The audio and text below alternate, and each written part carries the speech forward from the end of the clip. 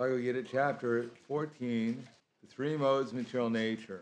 Text number 4. Sarva yonishi kontiya mortiyak sambhavantiya tasad Brahma mahadionir aham vida prajapita. It should be understood that all species of life, O son of Kunti, are made possible by birth in this material nature, and that I am the seed-giving Father. Please repeat. It should be understood that all species of life, O son of Kunti, are made possible by birth in this material nature, and that I am the seed-giving Father. Purport: in this verse it is clearly explained that the Supreme Personality of Godhead, Krishna, is the original Father of all living entities. The living entities are combinations of the material nature and the spiritual nature. Such living entities are seen not only in this planet, but on every planet, even on the highest where Brahma is situated. Everywhere there are living entities. Within the earth there are living entities, even within the water and within fire. All these appearances are due to the mother, material nature, and Krishna's seed-giving process. The purport is that the material world is impregnated with living entities who come out in various forms at the time of creation according to their past deeds. So the text again. Sarva yonishi kunteya morteyak sambhavantiya tasad Brahma mahadionir aham bija pradapita. It should be understood that all species of life, O son of Kunti, are made possible by birth in this material nature, and that I am the seed-giving Father. Namo Vishnu Padaya Krishna Prasthaya Bhutaya Srimate Bhaktivedanta Swami Namane Namaste Saraswatam Deve Gauravani Pracharane Nirvishesha Shunyavadi Paskatya De Siddharne. Here Krishna is claiming that the world doesn't come out of nothing. For some people this would be quite a disappointment. That actually there's a person behind everything. And here Krishna says, Prada Pitaha Pita, that he's the person who's put the living entities into the material world. In other words, things are ultimately quite simple. If we don't accept Krishna, obviously to figure out what's going on in this material world is very complicated. Just like the modern scientists, some of them at least, they claim that everything came out of nothing. But to explain what that nothingness is, they have to write a book which is like hundreds of pages long, filled with mathematical equations to explain what nothingness is. In other words, they say, well, it's almost nothing.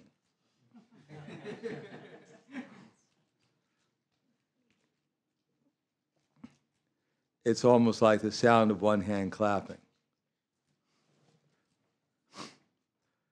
Does anyone here ever listen to the sound of one hand clapping? Well, that's good. Usually the devotees don't take drugs. So.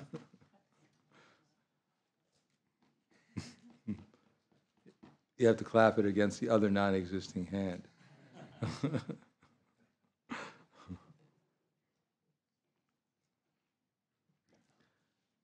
And Bhagavad-gita Krishna says, Yavat sanjayate kinchit sattvam stavar jangamam kshetra shad kshetragya samyogat tadvidi bharatar shiva. That it should be understood that Yavat sanjayate kinchit, that whatever we see in the material world, both amongst the moving and the non-moving beings, is only a combination of the knower of the field and the field of activity. In other words, there are the souls in the material nature, and there is the endless varieties of bodies that they're conscious of. Some of them are demigods, some of them are human beings, some of them are animals, some of them are plants and trees. But in any case, all we see is a combination of souls within different material bodies. And samam sarveshu bhuteshu tishtantam parameshwaram vinashava vinashantam yak pashyati sapashyati. One who can see the super soul accompanying all beings within all bodies, and who knows that neither the soul nor the super soul within this destructible body are ever destroyed, he actually sees. It's not very difficult to actually see properly. We simply have to accept that everyone here is a soul, every living entity is a soul, and that there's a super soul. And he's accompanied the souls in every single body.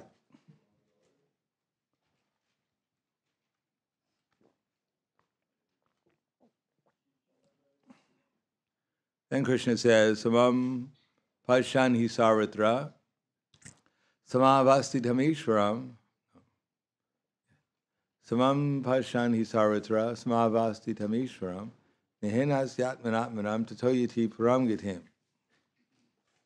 The one who sees the super soul is equal everywhere, does not degrade himself by his mind, and thus he approaches the supreme destination.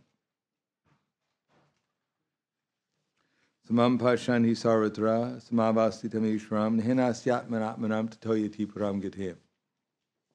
So that's our problem, is that we don't recognize Krishna, and we don't recognize Krishna's part and parcels.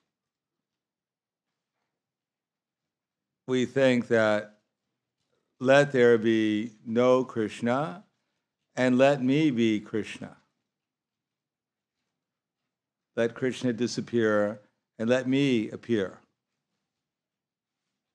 Therefore, we don't like the fact that Krishna is in everyone's body. The Supreme, just like we try to imitate Krishna by, especially the leaders of society, by having cameras everywhere. They think they can imitate the super soul.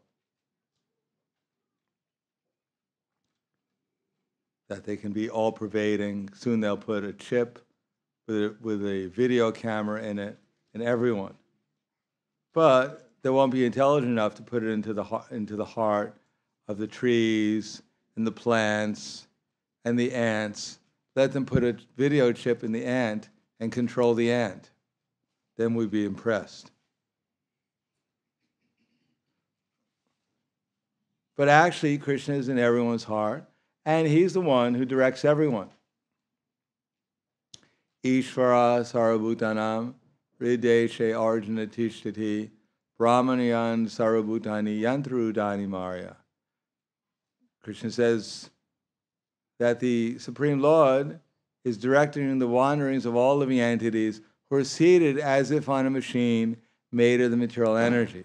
Tam eva sharanam gacha sara bhavena bharata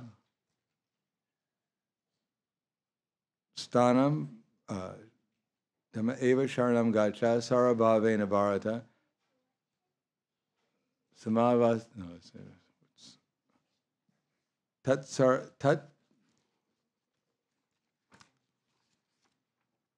param shantim stanam prapsi shasvatam.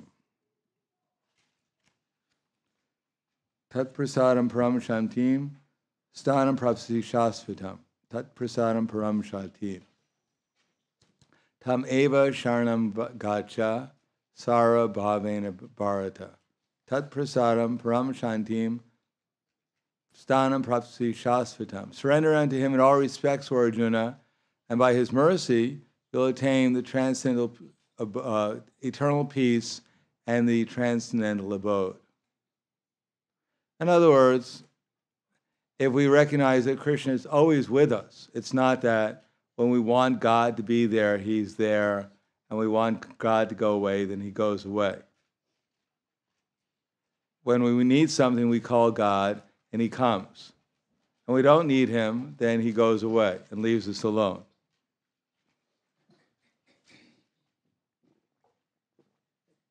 But actually, Krishna is with us. And he knows what we're doing, whether we're bad or good. So be good for Krishna's sake.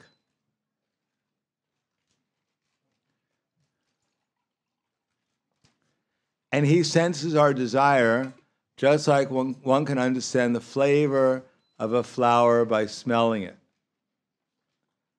And he gives us intelligence accordingly. Savastu chaham Ridi sanivishto matak smritira jnanam aponam cha.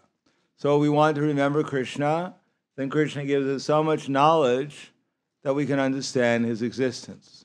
So when we look at the sun, we'll understand that the sun's moving in its orbit not by some accident, but by the will of Govinda.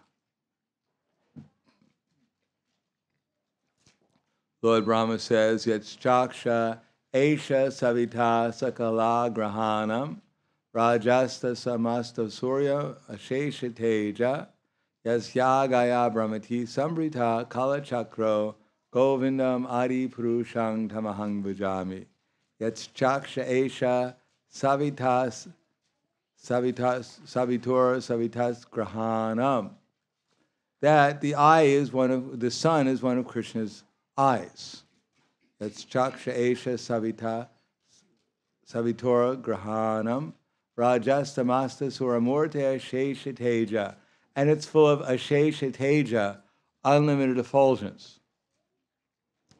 Yes, Yagaya Brahmiti Kala Sambrita Kala Chakro. Yes, Yagaya Sambrita Kala Chakro Govindam Adi Purushang Tamahang Bhajami. That it's being maintained in its orbit by the will of Govinda. Just like the ocean is so vast that if the ocean expanded just a little bit, then immediately Dallas, Texas would be one big swimming pool. You wouldn't have to go to the local YMCA to go swimming. You simply jump off the top of your roof into the pool. But by the will of Govinda, the ocean's not increasing. Similarly, if we look in the sky, there are unlimited planets. They're all floating in their orbits, exactly on in time. The sun's rising at its appointed time. The sun's setting at its appointed time. There is no need to wake the sun up. The sun comes up exactly on time. Even with all our so-called intelligence, we cannot duplicate the exactitude of the sun. Even the best Swiss watchmaker would have a hard time making a watch exactly like the sun. And yet the scientists claim that it's all by accident. But how can an accident be created with such intelligence? If you're on the street and two cars crash into each other and the police come and say, "What happened?" And the witnesses say, "Don't worry about it. It was just an accident." Even an accident has a cause behind it. Similarly, we can look around the world and find that beyond the intelligence of human beings, so many things have been created. Just like if a scientist could make a male Rolls Royce and a female's Rolls Royce. And when the two Rolls Royces got together, they created little Rolls Royces. And you give them a little oil, you give them a little gasoline, and they grow up and become big Rolls Royces. That way everyone can get a Rolls Royce. You have a little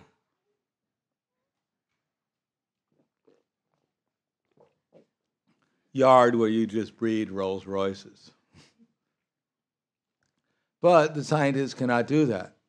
But Krishna has done that in 8,400,000 species of life.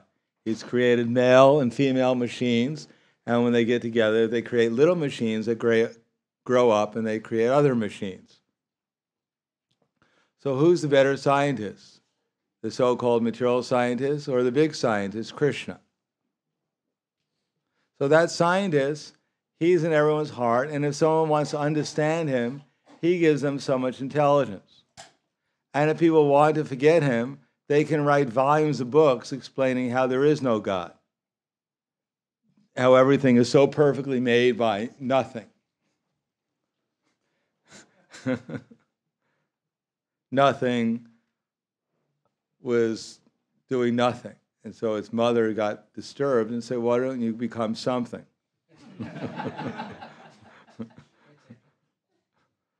So after hearing its mother complain all the time, the origin of nothing, became angry and decided to become something, but it couldn't become very much. So it became something like nothing, but a little bit more. And then one day, after being pestered by its mother all the time, eternally to become something, it became a rock. And his mother said, you're not good enough. Anyone could become a rock. So then it exploded out of anger.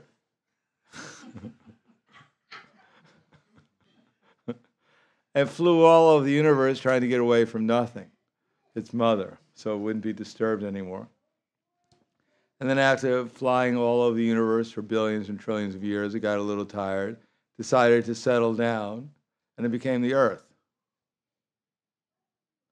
And then it kept on expanding and expanding, and finally became a rock. Then it became a mouse. Then it became a sheep. Then it became a monkey. And here we are now.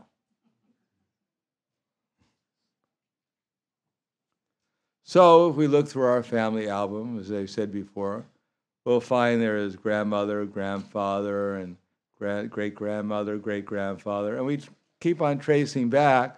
Suddenly we see this person. He's smiling, and he has all this hair all over his body. And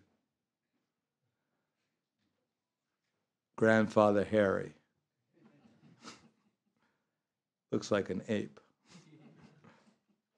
And we trace back further and further, and we find this sheep. And it's a black sheep. And now we say, that's the black sheep in the family.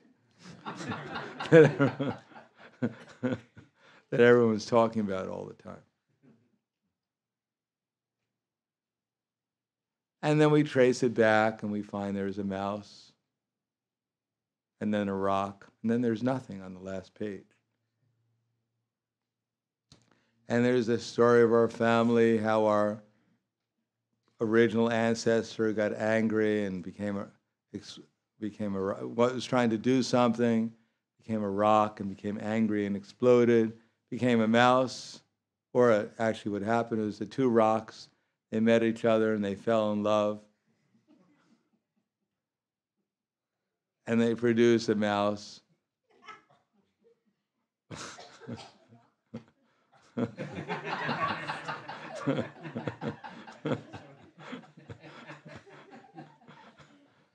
Which later on gave birth to a black sheep in our family.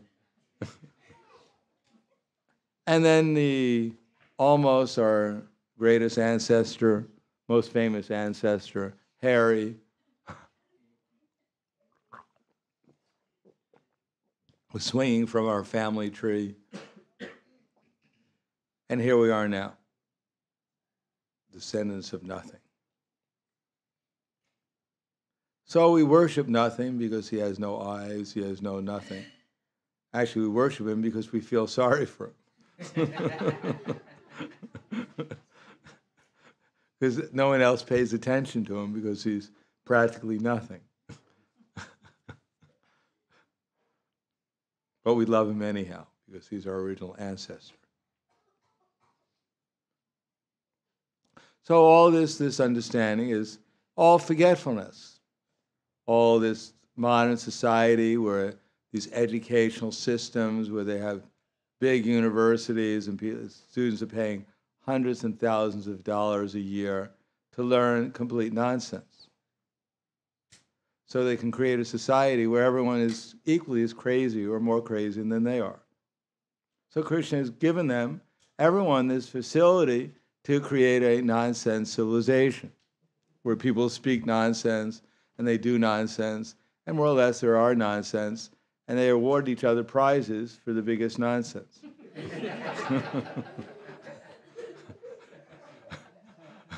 Whoever is the biggest clown, he gets the biggest award.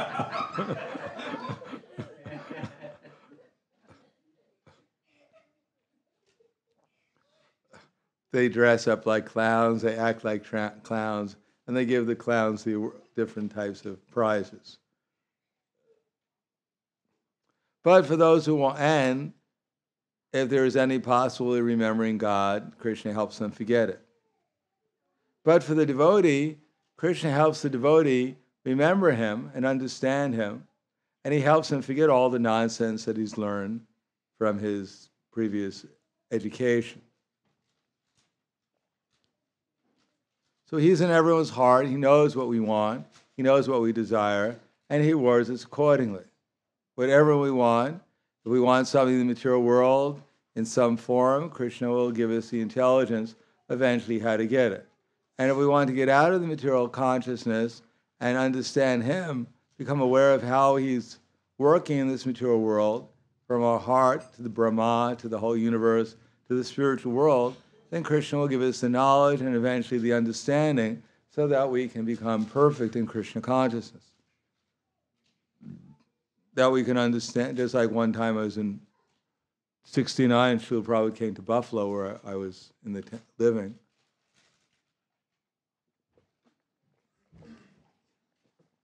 So he's talking to one guest, one Indian doctor, whose name was Dr. Lal. So Dr. Lal had invited the devotees to come to Buffalo to open a center there. But he was a Paka Mayavadi. No one could convince Dr. Lal that there was a God, or any other God besides him. He thought he had already taken the post.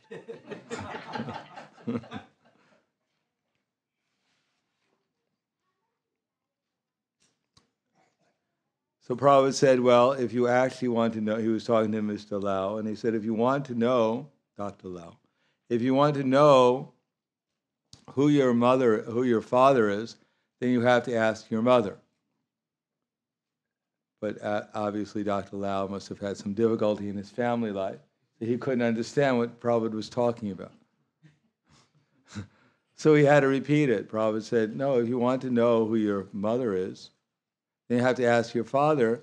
So if you want to know who God is, you have to ask the Vedas, who are like your mother. Dr. Lau still couldn't understand what Prabhupada was talking about, so Prabhupada repeated it again. If you want to know who your father is, then the ultimate authority is your mother. And the Vedas, which are like our mother, they say Krishna is our father. So Dr. Lau still couldn't understand, so Prabhupada said, well, bring him some prasadam.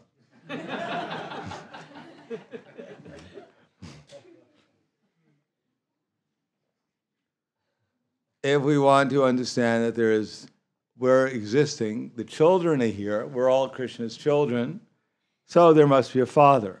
But this simple logic people can't understand. No, what do we need a father for? Father, big burden. I didn't like my father. I don't like God. So why should we have him? Why should there be a God? Who elected him as God? Who wants him? Why doesn't he just go away and leave us alone, even if there was a God? And if he is a God, then he should run for election like everyone else. And if he gets voted out of office, he should step down in a civilized way.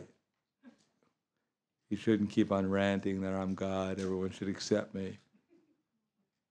And if people don't want him in their hearts, he should just leave. He's not paying any rent.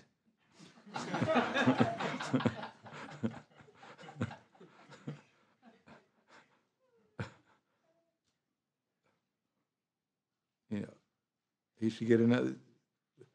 Bodies are cheap nowadays. There's a recession. The price. He should just leave and leave us alone. But he won't do it. So why should we bother with him? Just ignore him. Just like if you don't like a guest, you just don't feed him. So just ignore him, and maybe one day he'll just leave everyone and leave us alone. So people are thinking like that, just ignore him and he'll go away.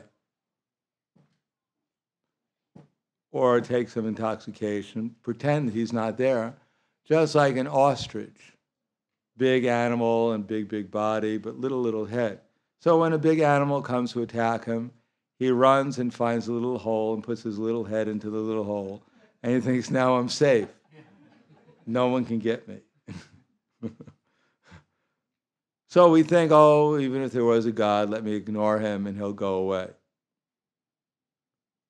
But that's not the way karma works. They want to ignore the fact that everyone is Krishna's servant, everyone should respect other living entities. They want to disrespect other living entities by killing animals and committing all kinds of sinful activities, and they expect that there won't be any result. But the result is, even they may not see how God is controlling them, the result in the next lifetime, or even in this lifetime, they become degraded into a lower species of life. So we may deny the existence of God, we may deny the existence of the laws of God, but still we have to act under them. Just like a person in prison, he's declaring he's free. No one's going to tell him to do anything. So he's like that, he's declaring himself free. They have him chained, they're beating him, but he's declaring himself free. So what is the value of your freedom? You're chained, you can't go anywhere, people are beating you, and all you can do is madly claim that you're free. Free to do what? Free to get beaten by the material energy.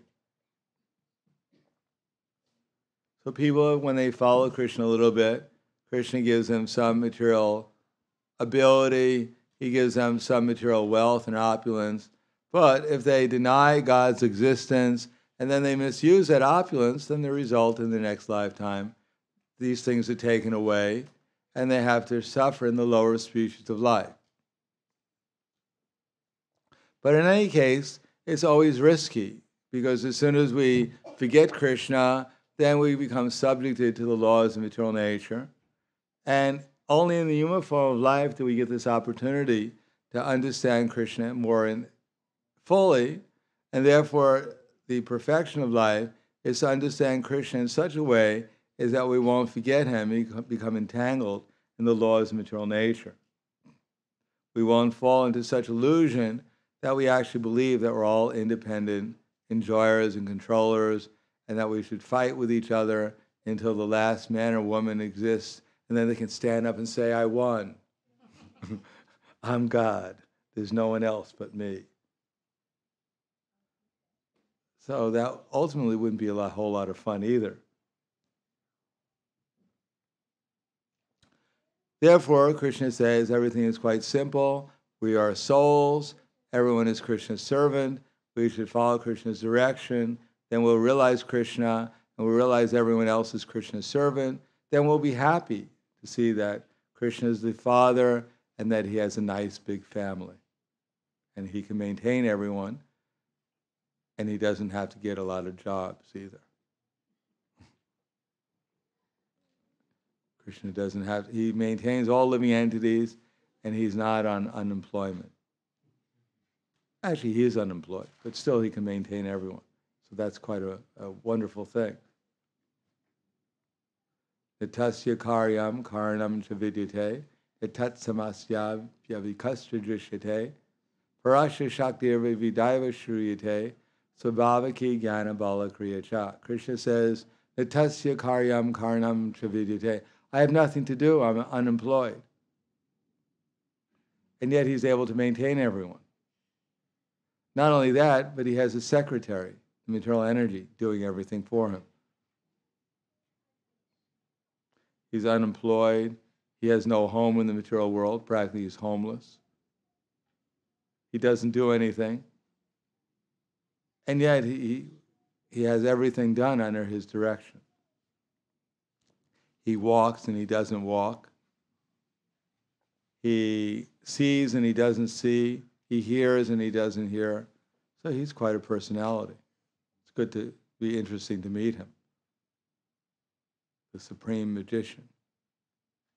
He appears and he doesn't appear. He's the unlimited personality of contradictions. So we'll stop there. Thank you. Any questions? Okay. Maharaj, so forgetfulness is our desire or it's our condition? I mean, we become forgetful because of our desire or we are imposed? No, because of our desire. Maya says, do this and you'll go to hell. And we think, oh, thank you, Maya, you're so kind. Which hell are you going to give me? Well, you can choose your own hell. Wow, I got a choice. I'll take the pink hell. No, you should take the blue one. It goes with your dress. Okay, I'll take the blue hell. No, we make the choice, and Krishna awards us our desire. And because we're associating with so many other crazy people like we are, therefore we're encouraged. Yeah, take the blue one, it's great. You'll really suffer there like everything. Yeah, my daughter took that blue hell and she really suffered. I'm sure you'll really enjoy it too.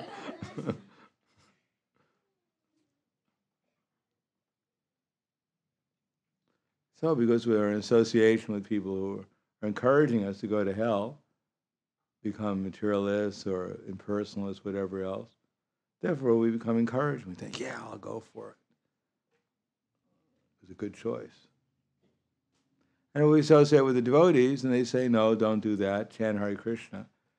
So then we can use our desires, our free will properly. We can chant Hare Krishna, make some spiritual progress, and avoid all the problems we would have otherwise created for ourselves by choosing all the wrong things.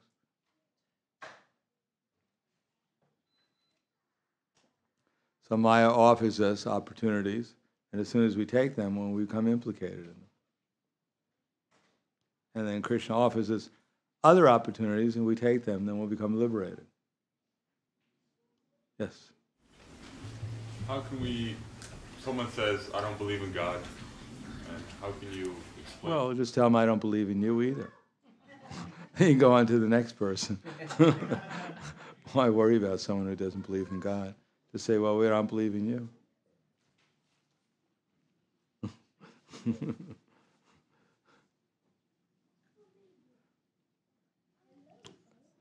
Yes. What's that? God believes in him. Maybe. You'll have to ask Krishna. Yeah, Krishna may believe. If you want to ignore God, then God will ignore you.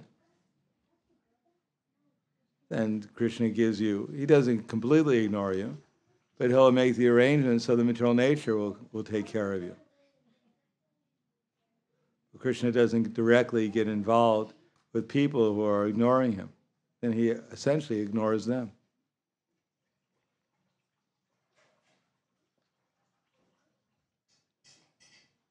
And therefore they're simply under the control of the three modes of nature, which Krishna doesn't directly deal with. Although he's aware of everyone's activities, but he doesn't interfere with them. He just makes arrangements for them. Anything else? Thank you very much. Grantaraj Bhagavad-gita Ki Jai. Srila Prabhupada Ki Jai. Gaur Premanande Haro.